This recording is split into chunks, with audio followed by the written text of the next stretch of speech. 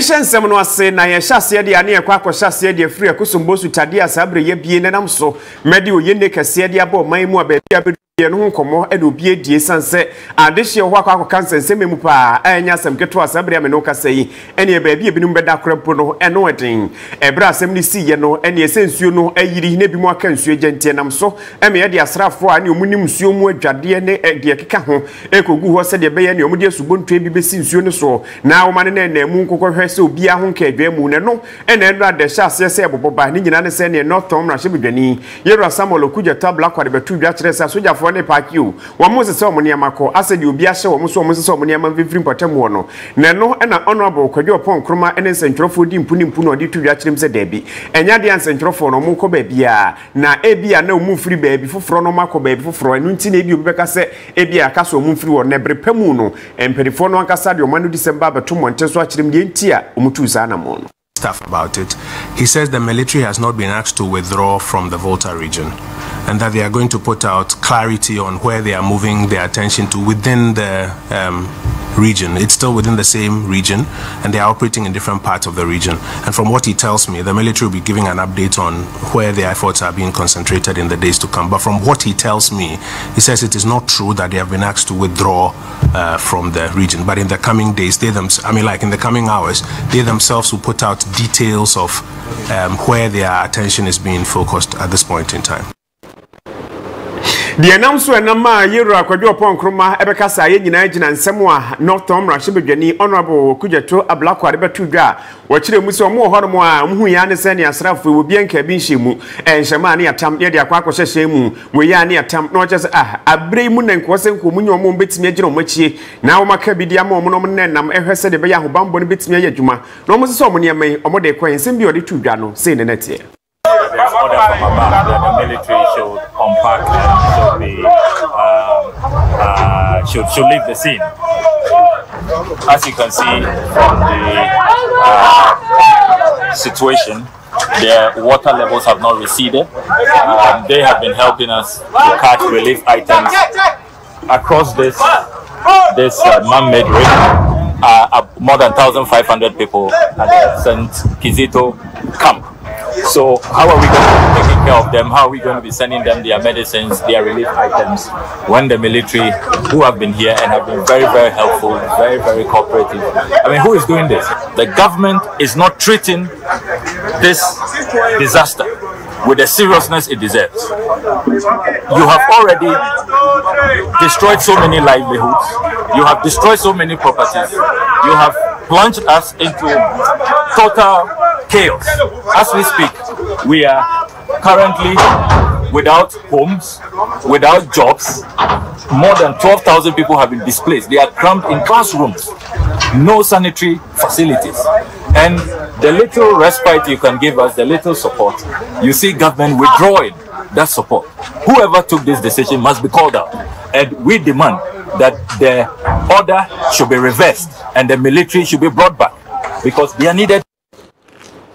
Yeda so agina kosombosu tade asabre ye bie ne ho nsensem ababaje ntre ha ewo man kan na mudi katwitwiri die asanso de aba na nyina mu no ena asem isi ye ene adofo wo bia ekeka ne nsase se de be ya ye nuanu mu nsu betimi enya asomdwe ena afi asetena pa na enkonkoba ne so wani entutu emu wo nsem ne sabi ena mrahye bedwa mu chiame yewra Kingsford Urban Simana Bagben enso aye na na nyina no no ene obo mode kukuru 100,000 Ghana cedis ena ode ma ora kofi ato so onye na won konkohwe de ekoso ewo ho no no mfa nkokoma wo mo se de be ya wo so asetenam ebetimi ago kakra na no ena okoduru ho no yewra kofi ato de tudwa kire se se ade no enyasem ketua o eni enyan pa ense se we yadidi agoro anase de keken kansem bi erefa ho na ni nyina mu no so aba behwe o masetenam no wono so de beko akotomra hye bedwa mu chiame anim na ne ono so anamo pa bi ya obetimi atu no watimi atu ede aboa na ni nyina no no de tudwa kire se enuane ne akade a yede mane mo so amugina ho a ene mo je da ase no mo hwe so mo ho akere wo no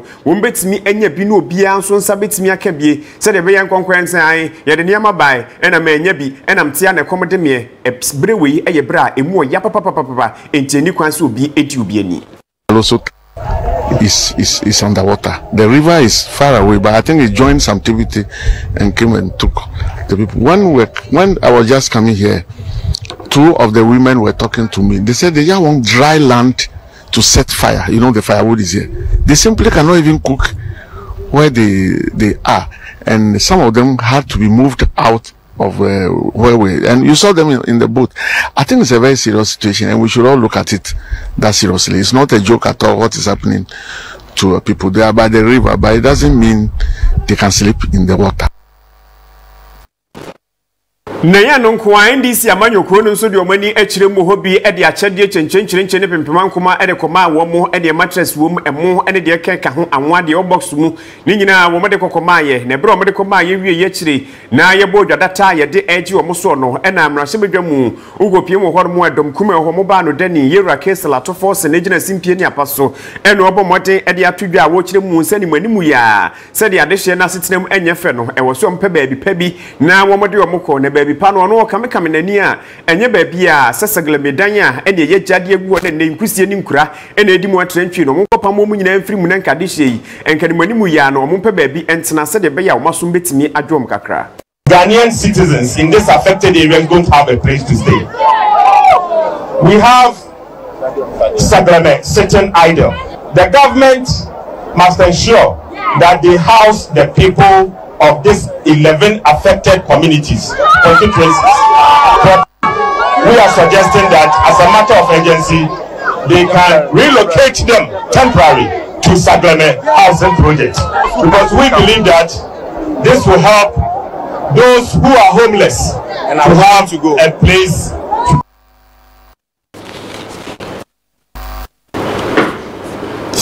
Yentua ensem no so ne da so agina kosombo sutade a yabienu emu African Education Watch so de nkrata ba monteso a wo kire mu sa akwakoba ne seyi adesuafo ho ye yomudan ti aba na sa ne de mpanifo hwei na nke de da no esi covid breso na virtual learning ene abefo kwantempo so ne eto nkra ne adesuade no enu abi pepepe ene enye sanse eduro manfo so a ne aka ya no Penifobia ye enam so amasabredie ene asai enipa pi ejapade na afeso no bebre no aso na abasasa be omudo mutibeto krampo akwakwede ne ede ama wo wei enam so amasabre so no ehomasuya wonsam so ayebisi basa ewo mpatam ahodo a saa ensuo yi etwiri ye ede fa wo so no na sade be ya adesuafo nkwada ewo saa mpatam wo ho akan ehomasuya betimi akonkan ti no enam so ma ekuo bi a eba ne ehomasuya wonsam a omudi mu ntenteman pan yi a aye think Africa Education Watch Trinity Efomo Eju Watch for Eden Samahudo bi etso aseya ehwe ehomasuya animu sa animanimu ya no omumfa eye virtual kwan so se be na desuafo nkoda wo sampatem no betimi enya ehomasuya ho emmoa ototo sre aseya ehwe ehomasuya sa animanimu ya no mohwe sombe so Ghana Education Service GES and afenso no Center for National Distance Learning and Open Schooling ase na wonfa adesua hyehye ato no mu no bi enkonko boa desuafo nkoda e won patamo asabre wo ho aka no wo de sansama wodo nyina to dwa e wo krata wo choba montene so bosumi da ne to so aduonumienu e wa fimpimienu ene aduonumiensemu okoso asre asoye ehwe ehomasuya so se animanimia hyehye wo mudi gu aponso a eno eye education in emergency no omewa mo ho aye ha ewom na ne nyina chi no okoso ade resade eto ekuhudu a enhye abayanse ene wona wo kebeye e wo homasuya mu se animanimia hyehye ahodo bi o metimi aye ade abode siafo nkwada wo ho aka e wo saa mmea ya ahodo nyina no omunye ne ntimi mo no mo homasuya ho nsam no so no entimi enim woto so esre mensina ahodo na kandifo se omune eye mpanifo hwe homasuya so e wo mensina mu nyina beka bom na ombetimi abo no munye baabi ama desuafo nkwada ne se beye no ombetimi ade mo ho ahye eye virtual learning no emu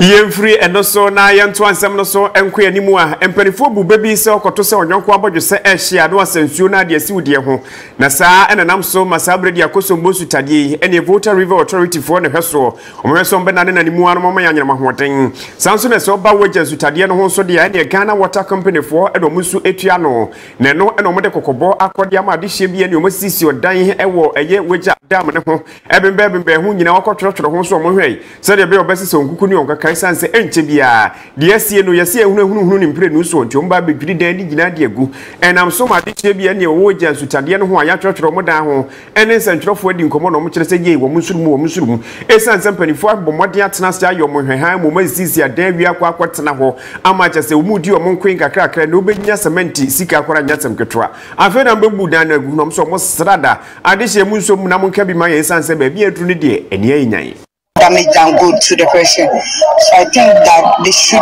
consider us. They should consider us because you just can't stand up one day just because of the road and those stuff. So you want to demolish people's houses. So we are pleading to the leaders to consider us. Before somebody will build a house over there, you definitely has to see a chief to buy the land. Where were they when the people started building?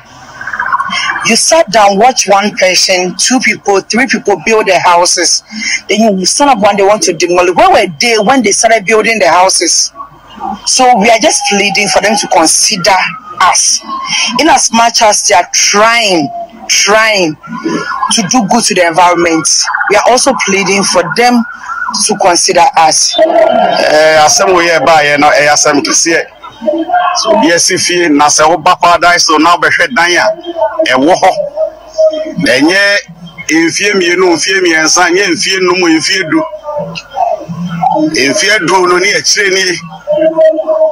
eya kese abrosan ye to aso nan enum abe church won se ye bu danwe Ghana water me yeti ase e ma ye hia me ye hu se won ya wo school no e down no when a bibia woye no e ko dam ni mu enti se nkrofo wen e na ye bebu wodam wodan yanka bia nsem e na ye behu saade wen u be shabre we bia bra ama tese wetimi esine dan be bia dan ye bedu na the sultan ye say ye budan we say enya fine yes ona yes nana yes obi ampanifo nyina say omunye hu bibi man because ebi ba bre because da be na after no start class 1 oh then what of us has say but yes dan for beginning no 20 years ni obi ameka he enne memu aka kakra within a short time most of be Ghana gu I secondary school or offer. It's a young one. You're doing cry and because what enti adehye no enso no na mrahye bedwani a wono ejira mu de ma adehye wo wagya agbawe abato mpeso so honorable tena na ayele mensa eno no so de tudwa kirem asem bia hinimia ha me papa asem wo de eso seme na so de nyina mbo no wo de mpanifo bekwa akotena se na wo masase yadwene ehunu kwampa wo befa so a se ne ma wenu nyina na hu nu egubre obenya. Quickly, I rushed the people. If they had a meeting and I rushed to them, I have to calm them down because some are so agitated that they don't know what to do. I have assured them that myself, together with the MC and the chiefs around the area, and then with Water West, we will sit down and then we'll talk of it. We know what to do next. And then the next, maybe we're going to talk. There are people who have built directly in the dam. There are people, I went there myself. It's affecting the dam. We can't have expansion. There are some people who are also far. Although it's the land, the Ghana Water West says it's a demarcated land, there are people who are far. That we are looking at, we'll put human face to it, and then we're going to let some people off the hook, and then some. Yemfra no so na yenkopie mu ewo makola shopping mall na dano adafia da ne beto odwase ne eja asom anya semketo a ederise butubutu ne no na dum jadwumakuo no ekokopie mu ewo ho okoduru ho no na odi tudwa kirem se omkoduru ho no no ene eniama structure stores a etimi asai eye 200 ene je se wo matimi abomoden aja no ahye no anya semketo no so okonkudin bia hweye so betimi abomoden ahwese ja no entre nkonkobro so na empanifo a ene odi wani Koko ho openimpa wono ene ekwankyerefo abedi akire edema operations Ghana National Fire Service chief fire officer Kofi Forsen ene one sentrofo twetwen komo a wo kire se sabre de wabo moden ahwe amache se stores adan no be 300 de jane bi ankomune 200 de ejano ahye nyina na nyina mu no otufo kire se de akwa na ya momia nso ehwe yi sisi dan no na se ye niam a ne ahwe kwanye befa so a ye ne fire service wo bedi ngita ho at the fire master control around 24 hours. That was around 24 hours yesterday. And then we dispatched our metro fire station here. Less than 2 minutes they were here. So 26 they were here. And when they got here, they realized the fire was beyond the ordinary. That's reached its fully developed stage. So immediately the officer in charge proactively called for multiple pumps. So we use 9 firefighting appliances, including 1 RTC pickup. The place is locked with padlock, so we need to have equipment that we can cut the padlock and then assess the seat of the fire. So we were able to bring the fire under control at 0400 hours.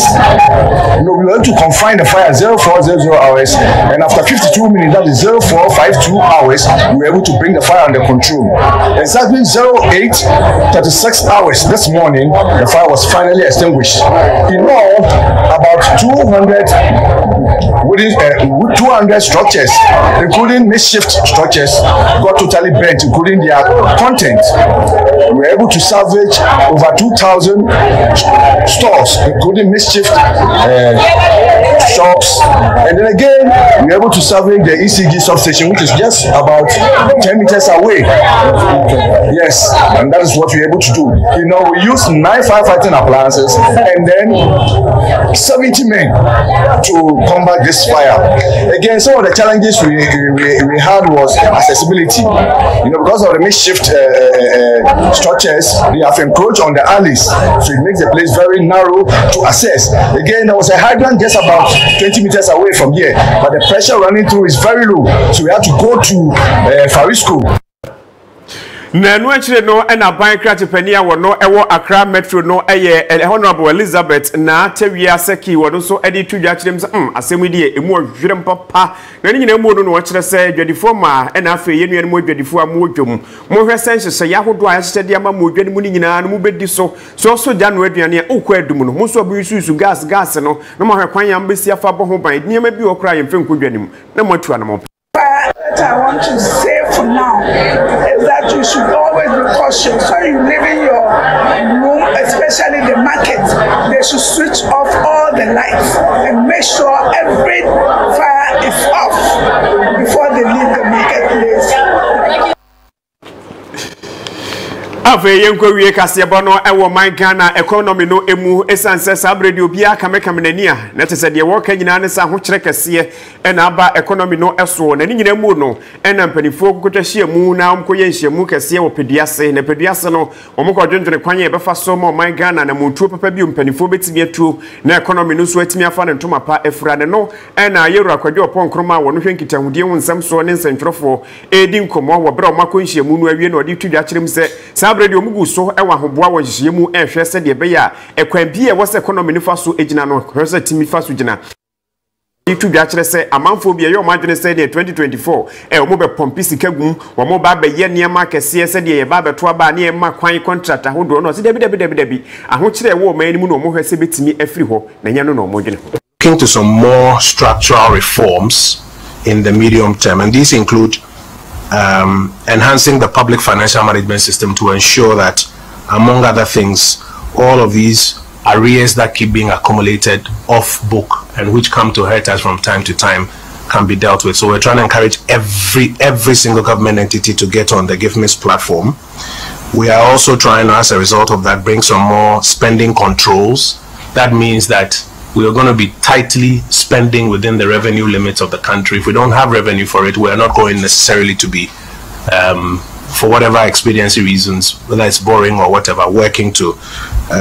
try to meet it. And we're also going to be working further towards bringing inflation down. The Bank of Ghana has mentioned that they're going to continue with a tight monetary policy to bring us down further from 38, downwards to about the mid-20s by the end of this year, and then about 15 by the end of next year. So that's one of the things that is also being signed off. The exchange rate regime is also something that the government, working with the central bank, seeks to maintain so that we don't have any significant further slippages even as we get towards the end of the year. Cabinet has resolved that, despite the fact that 2024 is an election year, focus should be on, one, ensuring that were able to consolidate the stability, bring inflation further down, ensure that depreciation of the currency is held in abeyance. These are the focal points, as against the traditional view that has been that election year, spend more, introduce new projects with the hope that you're going to win the elections. Cabinet is of the view that the best